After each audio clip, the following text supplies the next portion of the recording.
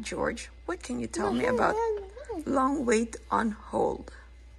So basically, most customers don't buy or like get out of your company just because like there's long wait times and like they have to get on hold like for a long time and multiple times.